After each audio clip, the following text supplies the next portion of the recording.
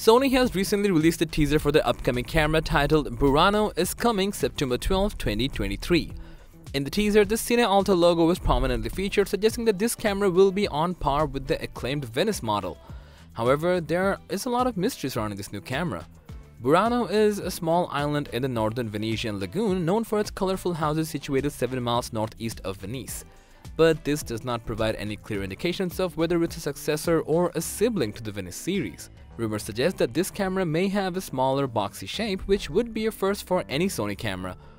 Nonetheless, this announcement is a significant news for professional filmmakers and aspiring cinematographers alike, as it has the potential to be a game changer in the industry.